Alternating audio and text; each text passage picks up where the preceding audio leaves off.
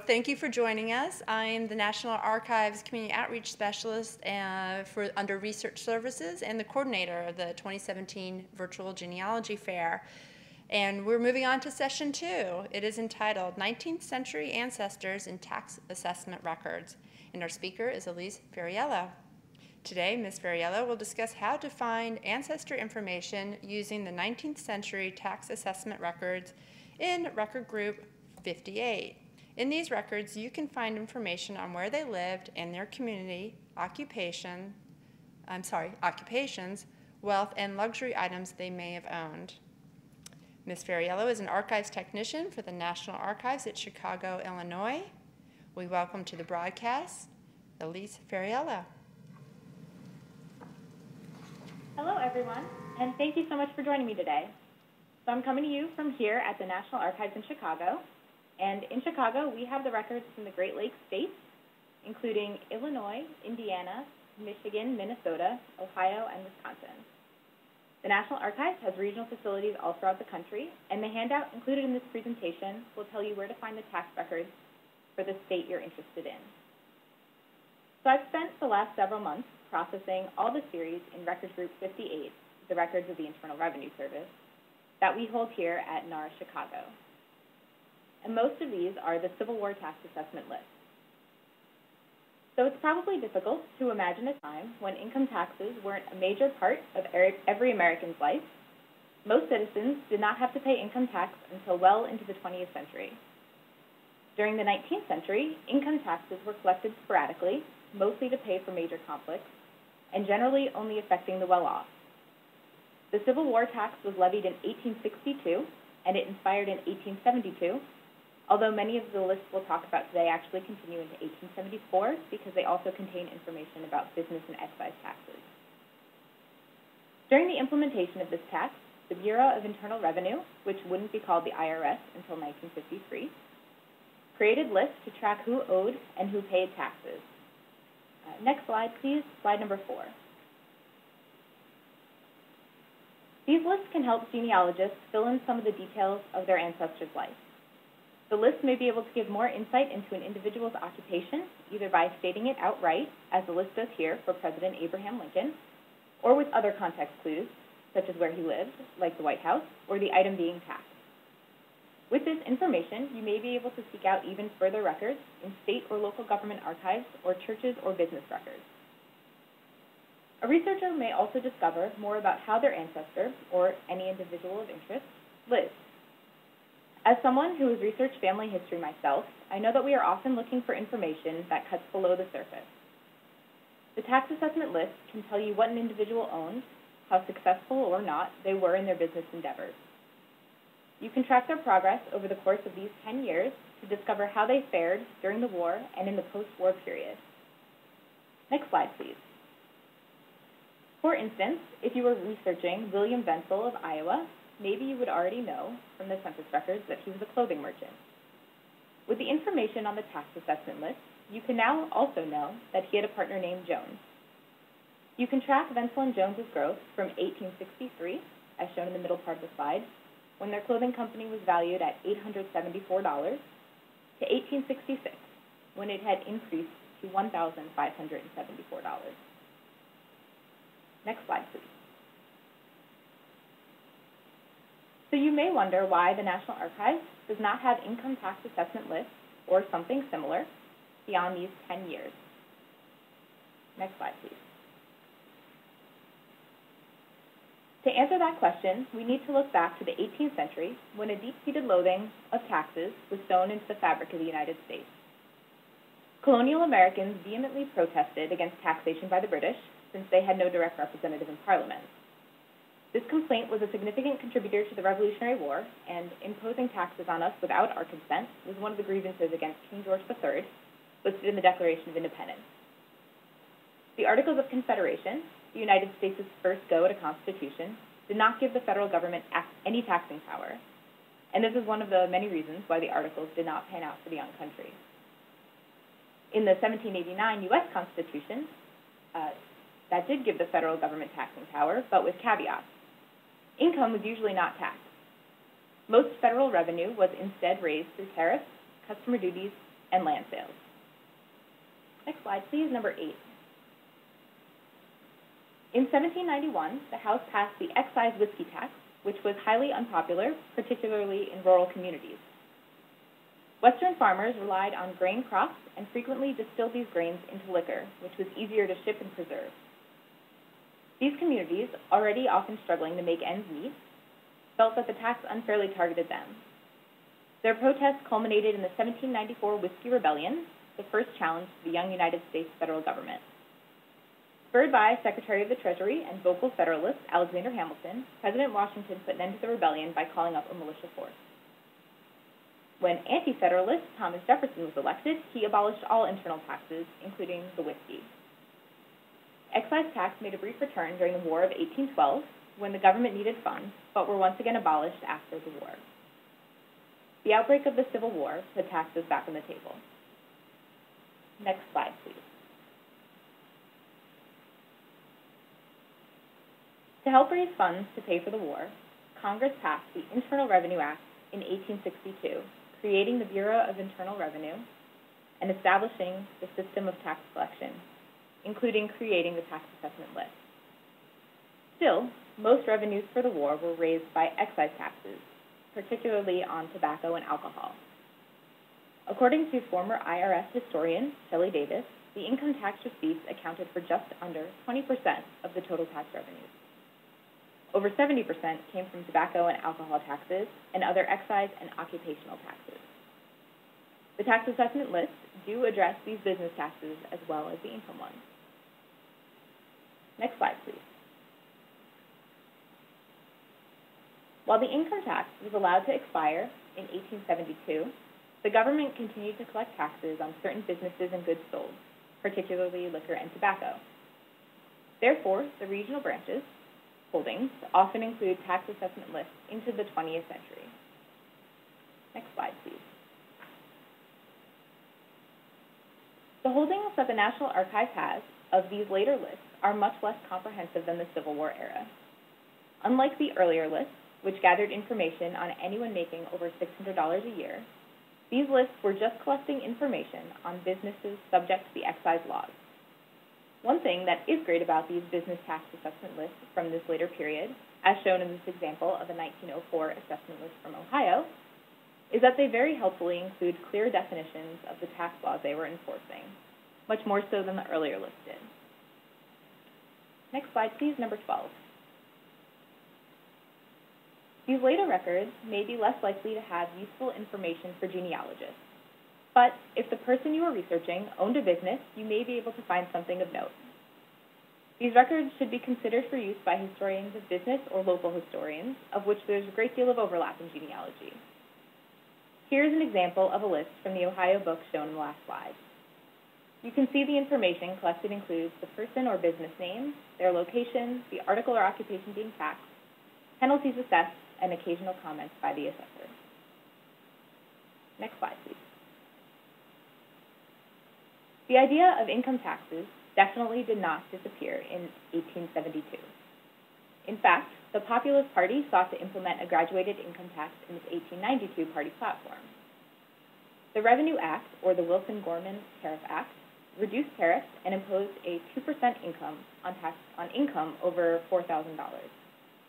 The law was challenged in court, making its way to the Supreme Court, which struck down parts of the law on the grounds that the income tax violated the rule, stating direct taxes must be apportioned as laid out in the Constitution, thereby declaring income tax unconstitutional in 1895. Next slide, please. In 1895, after they were declared unconstitutional, Congress required income tax returns to be destroyed. The tax assessment lists were preserved because they contained information on business licenses and other taxes. Next slide, please. Number 15. Over the next 20 years, support for an income tax grew from farmers and populists who were disproportionately affected by high tariffs, and by those in government who recognized the country needed more revenue.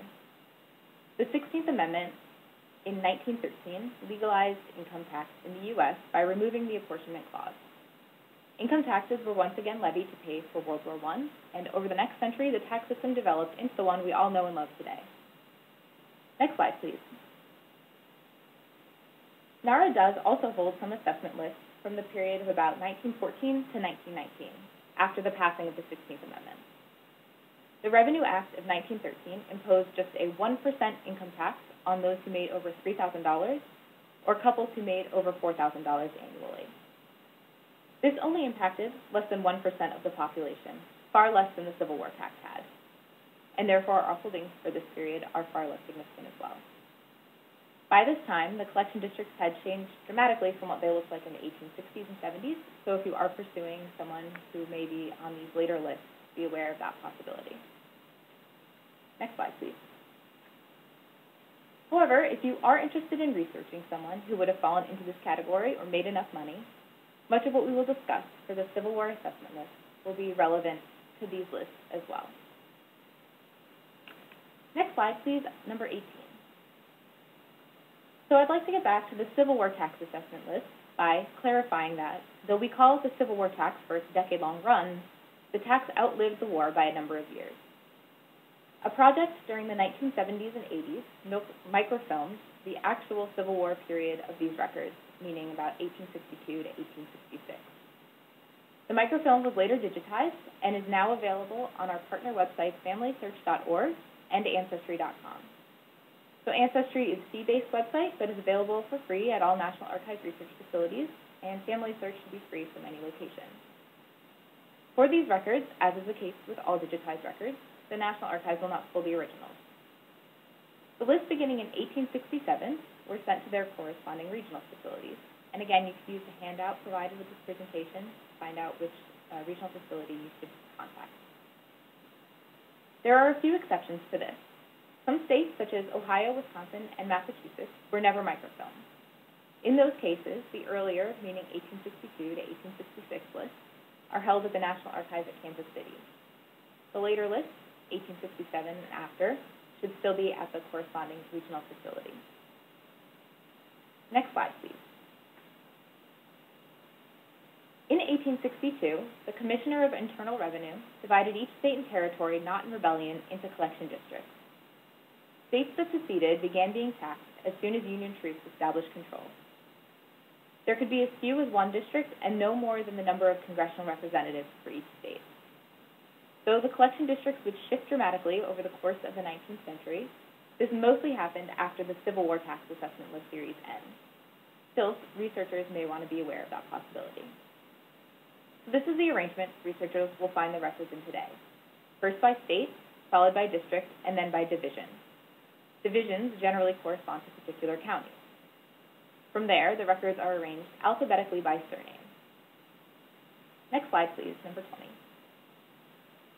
So for example, here is famed abolitionist and orator Frederick Douglass in the New York 1865 annual list. Douglass was part of Division 8 of Collection District 28, and Division 8 corresponded to Monroe County, which includes the city of Rochester, where Frederick Douglass lived and ran the anti-slavery newspaper, the North Star. Douglass was taxed a total of $87.95 for his income, gold watch, piano, and carriage. Next slide, please. Finding your ancestors on these lists can be somewhat tricky because you have to know where your ancestor lived down to the county.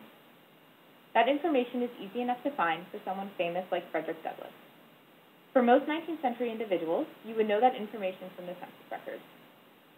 Once you know that, you have to determine which districts encompass that county. This information can be found in the descriptive pamphlets, sometimes called DPs, produced for the microfilm publications for tax assessment lists 1862 to 1866. Descriptive pamphlets can be found and downloaded in the National Archives microfilm catalog, and they are also reproduced on the first roll of film. Generally, even if you were only interested in records after 1866, it would be most useful to get the district information from the descriptive pamphlet. Next slide, please. So in this example of a descriptive pamphlet for New York, we see that Monroe County is in District 28. The DP also tells us which microfilm rolls to look in for the 1862 to 1866 list. Next slide, please, number 23. For the states like Ohio, Wisconsin, and Massachusetts that were never microfilmed and therefore never digitized, we do not have descriptive pamphlets. As we strive to make records as user-friendly as possible, you may be able to find that information in our online catalog, as seen for Wisconsin here. If that is not available, staff at the regional facility where those records are held should be able to help you figure out where to begin looking. Next slide. In addition to the NARA-produced descriptive pamphlets, there are a few ways of finding the district information from our partner website. If you are looking at the microfilm on NARA partner website, familysearch.org, they divide each state into counties for you. Simply click the state first, as I did here for California, and then the county you are interested in browsing, which I did here for Alameda County. Once you drill down to the county level, Family Search will show you the roles that are available for that county and the district and division that the county corresponds to. On Family Search, the series is not indexed by name. Once you click the role you're interested in, you'll have to browse through the records, and it'll look basically like you're looking at it on microfilm. Next slide, please. On NARA's partner website, Ancestry.com, the lists are indexed and searchable. Type in the name you're interested in searching and see what comes up. As with any searchable database, always be aware that misspelling, either on the original records or in the indexing process, can affect your results. If you're not finding the subject, you can always try browsing, as shown in the slide here of the arrow pointing on the right-hand side of the page. If you do find the person you're interested in on microfilm, Family Search, or on Ancestry, take note of the district and division. That way, if you want to pursue the later tax assessment lists that haven't yet been digitized, you can approach the appropriate regional facility with as much information as possible. Next slide, please, number 26. So when you're ready to look at the 1867 to 1874 list, you'll need to determine which facility would have the records of interest. Many of our regional facilities encourage researchers to make appointments prior to visiting. If you do plan on doing research in person, make sure to check the website of that branch and contact them ahead of time. We're also able to do limited research on behalf of customers via written request if you don't live near the regional facility. The more information you have, the more likely it is a staff member will be able to help you locate records. And finally, for extensive research, if you're unable to visit in person, NARA's website does offer a list of independent researchers for hire. Next slide, please.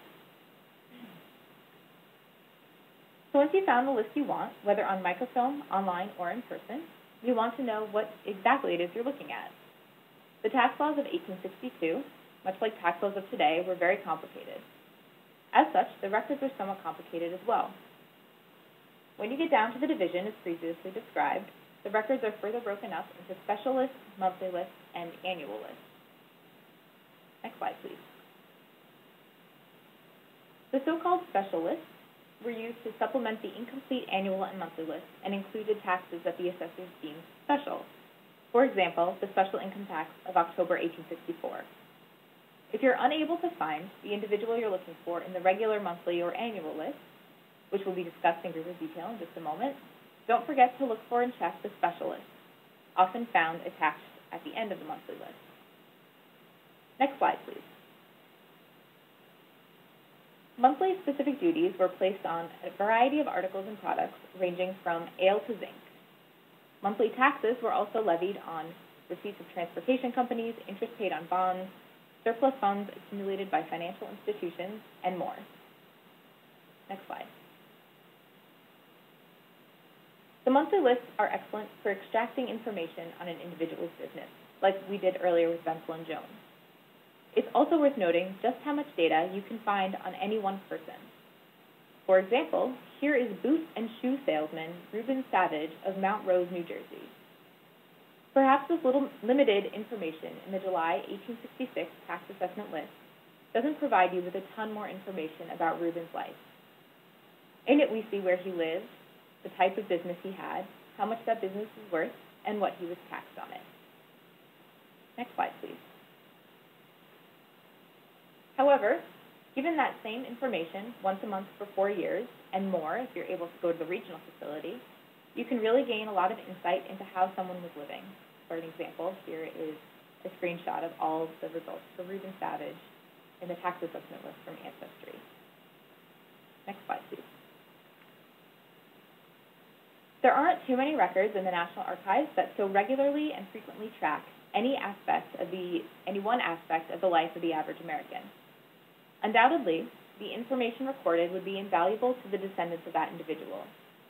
Beyond that, though, these records should be noted for their value to business historians, local historians, and labor researchers. The records can provide valuable insight into the movement and activities of certain groups of people, like immigrants at the time or women in business. Though the lists themselves do not track that information, some data can be interpreted by using names or other context clues. Next slide, please. So in these IRS tax records, the two certainties of life, death and taxes, sometimes merge, as in this May 1868 list on the left-hand side of the page, which shows Alva Green handling the estate of Reverend M. Duncan. This is a trove of information on the family. We learn that Reverend Duncan left $5,149 to 3 daughters, and that they were each taxed 1%. The lists also uniquely show the diaspora of Duncan women in Cleveland, Newport, and Concord, as well as their married names. For another example, on the right-hand side of the page, you can see there were many wills executed in March of 1865 in Cynthiana, Kentucky. And though this record doesn't tell us why exactly there were so many wills executed in Cynthiana, you may be able to find more information using additional records of newspapers or obituaries. Next slide, please. To slide number 34. Annual licenses were required of a variety of professions, including bankers, tobacconists, jugglers, confectioners, livery stable keepers, cattle brokers, soap makers, oil distillers, peddlers, and more. Additionally, various institutions, like hotels, inns, and taverns, paid an annual license, and annual stamp duties were imposed on legal and business documents, medicines, cosmetics, and other items. Next slide, please. Annual tax was compiled into two lists: the names of people residing in the division who were liable for taxation, and the names of people outside the division who owned property in the division. Under each name were recorded the value, assessment, and the amount of duty or tax due. The Act made it the duty of any person liable to the annual income tax to file a list of income and taxable property with the assistant assessor in the division in which he or she resided. The assessment lists were turned over to the Collector of Internal Revenue, who then posted a notice in each county within the district. The one seen here was pasted on the back of one of the Ohio Tax Assessment List volumes. In the notice, the collector specified a time and place when he would be collecting the taxes due. Next slide, please. Beginning in 1862, Americans paid 3% tax on income over $600 and 5% tax on income over $10,000. In 1864, the rate increased and the ceiling dropped, so that Americans now paid 5% tax on income over $600 and 10% tax on income over $5,000. Next slide, please. These records cover a relatively short but a prolific period of U.S. history. In addition to the Civil War, the Emancipation Proclamation and 13th Amendments legally ended slavery in the United States. Reconstruction began in the South, and the Indian Wars continued in the West. The 1860s saw the completion of the first transcontinental railroad and the Homestead Act that sent many Americans westward. From these records, a researcher may be able to track the success of their ancestor or a historical figure of note. For example, the record displayed here shows infamous showman P.T. Barnum doing pretty well for himself in 1863. In addition to his fairly spectacular $19,400 income, he possessed a number of carriages and 700 grams of silver plate. He paid a total of $978 in taxes.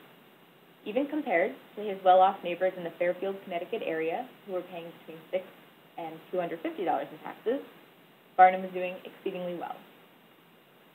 Next slide, please. Clearly, the ongoing Civil War did not have a negative impact on Barnum's business. In 1864, he reported $35,000 in income, an impressive $15,600 increase. That year, he paid over $1,700 in taxes. According to historian and former NARA employee Cynthia G. Fox, paying income taxes was a point of nationalistic pride during the Civil War. Barnum, a noted abolitionist, may have partaken in this particular patriotism. perhaps even more so after Lincoln issued the Emancipation Proclamation in the earlier year. Next slide, please. Certainly anyone who made enough to pay the income tax was doing pretty well for themselves. To further contextualize the information, like Barnum's salary or how much his neighbors in Connecticut were worth, researchers can consult the contemporary works, The Cost of Labor and Substance in the United States for the year 1869, which showed the average cost of provisions, consumer goods, and rent, as well as average salaries for professions.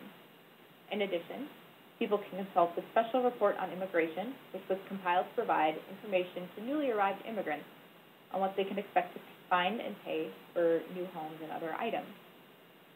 These publications can give you further insight into what the information found on the assessment list meant for your ancestors' daily life.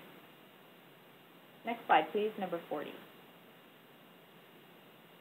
So it's all well and good to find famous rich people like Barnum in these assessment lists, but all kinds of Americans were captured in these records. Take G.M. Hinckley of Illinois. Hinckley lived in Perry County, covered by the 1st Division of District 13. He paid $5 in 1863 for his license to deal retail. Next slide, please. Though limited in detail, the list tells us that Hinckley was doing fairly well for himself, too. By 1867, he had an income of $1,200 and a gold watch, too. Next slide. And here he is again in 1871, renewing his license, this time which was specified as a retail liquor dealer. Next slide, please, number 43. So I mentioned earlier how the monthly list could be used by a variety of other historical purposes beyond genealogy, and I'd offer that the annual lists are particularly of value to local historians. By tracking the annual list, one can really get a sense of a town or a city. The list can reveal the rise of certain industries and track who was involved in certain trades. They can tell us how communities changed, or how they didn't, over the course of these 10 years. Next slide, please. So for example, on this one page of Indiana District 1, Division 4, in 1867, we can see where the locals of Vincennes, Indiana would have gone for a drink, to brewer John Elmer's. He even had a billiard table for the Hoosiers to enjoy. Or they could get their liquor at the Gimbel Bros if they preferred. They could go bowling at Emon's, get their sweets at confectioner Eberwine, and hire lawyer W.H. DeWolf to handle their legal affairs. Next slide, please. 4 years later, we can see what has changed and what has stayed the same in Vincennes. Clearly, the retail alcohol business is doing well, with Ebner's Brewery and the Gimbel Bros still in business, as well as many more liquor and tobacco dealers. It looks like a number of businesses from the 1867 list fell by the wayside. However, the list did not tell the whole story. Next slide, please. And that brings us to some of the limitations of these assessment lists. They only tracked a limited amount of information, providing a snapshot of someone's life. Did some of these other individuals leave the area? Did they change careers? Did their businesses fail, or did they not make enough money to get on the list that year? There is added complication because the assessors only listed people with some margin of success. Unlike the census, at least from 1870 and onward, which captured people of all socioeconomic statuses, all races, ethnicities, and genders, the assessment list only captured people who had a business or a career that required a license or made more than $600 a year. Even if you know for sure that the person you are researching did one of those things, if you do not know exactly where that person lives, it can still be hard to find them on the list. Adding to that, the list will often only use someone's first initial with their surname, and you may find that there are gaps in these records. Next slide, please, number 47. But don't let those reasons discourage you from looking through this resource. We can use other NARA records to account for some of these issues. Take F.G. Eberwine, the confectioner from Vincennes, Indiana, who we found in the 1867 assessment list, but not in the 1871 list. From just the annual list, we would not know what happened to F.G. Eberwine. However, looking at the census records can help. Here he is on the right in the 1860 census, listed as a baker and confectioner. If we look to the record on the left, in the 1870 census, it shows that he had gone into the coal business. So it's hard to extrapolate too much from the records available, though it does explain why he was no longer on the assessment list in 1871. Perhaps the confectionery business of Indiana was affected by a downturn in the economy, and while sweets were a luxury, everyone needed coal. Next slide, please. The tax assessment list can take us beyond the census records, too. Here we see J.S. Van Valkenburg in the 1870 annual list of Indiana District 9. Van Valkenburg was taxed on his wholesale retail liquor businesses, as well as being a tobacco dealer and an insurance agent. He was a busy man. If you note the arrow pointing toward the left, there's a little X near his name. Next slide, please. So if we look to the records in the nearest federal court to where Mr. Van Valkenburg lived, which was Indianapolis, we can see that in 1869, James Van Valkenburg was charged with not having paid his taxes. And if you are interested in pursuing the district court records, they are held in NARA Record Group 21. Next slide, please, number 50. So within the case file, you could see that Van Valkenburg was charged with engaging in the business and occupation of selling and offering for sale distilled spirits without having paid the special tax as required by law. It looks like Van Valkenburg learned his lesson in 1869, having paid his taxes the next year, but not without getting noted on the 1870 assessment list. Next slide, please. The United States District Court records are littered with people accused of not paying taxes or obtaining the proper licenses during this period. Here is an example from the District Court in Milwaukee, where John Cohn, who was also accused of selling liquor without paying taxes. This case includes an affidavit from the Collector of Internal Revenue in the 1st District of Wisconsin, which oversaw Milwaukee. Next slide, please. And here's one more example of James Pritchett of Indiana, who was charged with practicing law without having the appropriate license. The court records really help drive home how these taxes impacted people's lives and changed the way Americans at the time were interacting with the federal government. Next slide, please, number 53. Women may be less represented on these lists, but the assessment list tracked anyone who owned a business or made over $600 a year, regardless of their gender. Here is suffragist and speaker Elizabeth Cady Stanton on the list for New York. The list showcased how major events, such as the Civil War, changed the business world, even if temporarily. During the Civil War, when the men were off fighting, women held down many of the jobs, the farms, and the shops, and they are represented as doing so in these lists. Next slide, please. So, for example, on this page, we can see Mrs. Sarah Barrett in Montgomery, Alabama, as a breadwinner for her family in 1866, running a retail liquor store. The 1866 August assessment list is the image in the back of the slide. Though the lists themselves don't tell us where Mr. Barrett is, was he on his way home fighting from the war, or was he ill, or something else entirely, here is a likely candidate for the family in 1870 on the left, with Mr. David Barrett working as a baggage maker. In 1880, on the right, we see that Sarah is a widow and making her money in the retail grocery business. Through these documents, we can pick up the rough sketches of Mrs. Barrett's life and know that she had experience in retail and relied on her selling skills when her family needed. Next slide, please. In these records, you can uncover amazing Americans like Elizabeth Keckley.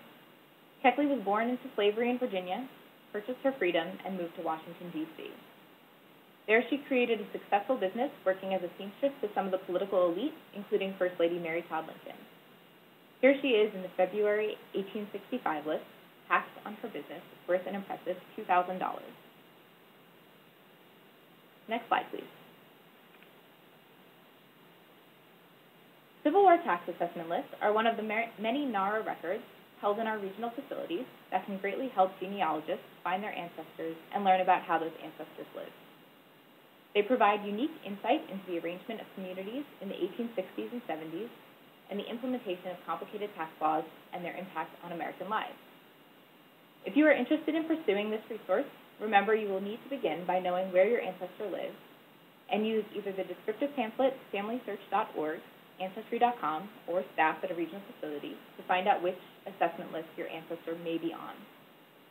If you know what kind of business they ran or occupation they had, that may let you know if you want to check the monthly or annual list.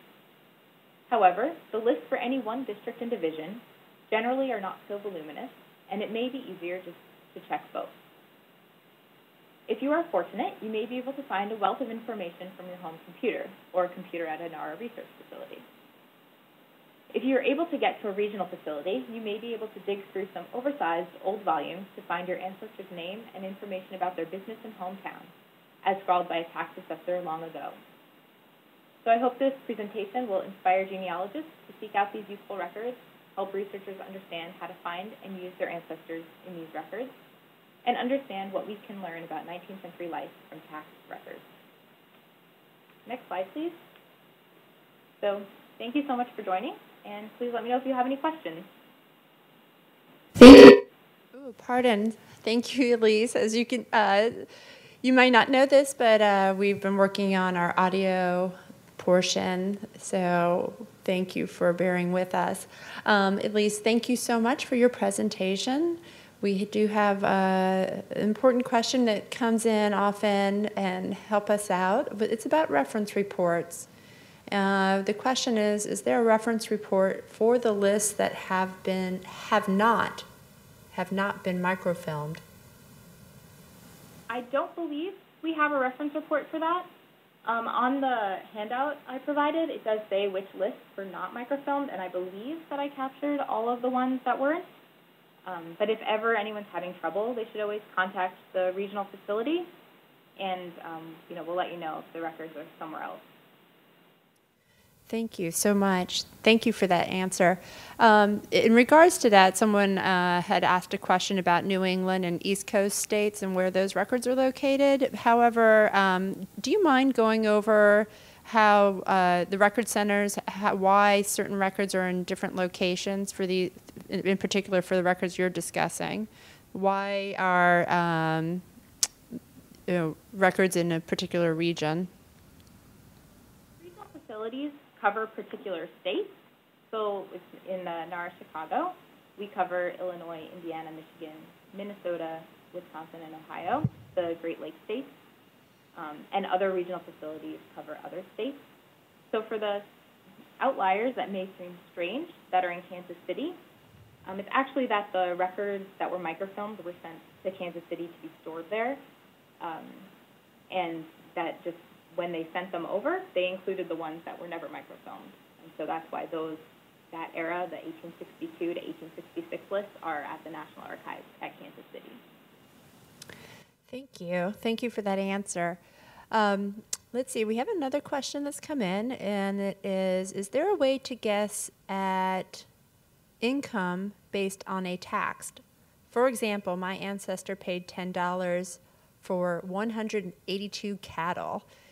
So how does one guess their income based on a tax? That's a good question.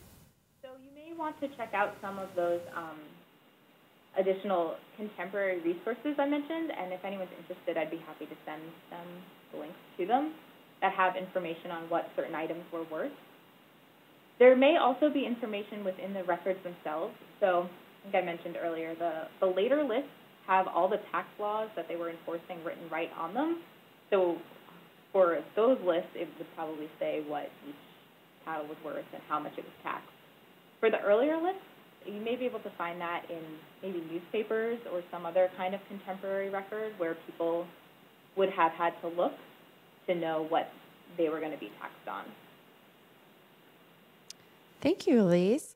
Let's give it just one moment. Do we have any more questions from our audience? I don't have any more queued up at this moment. We are getting a lot of thank yous. One person commented to you, Elise, a very informative presentation, so thank you very much.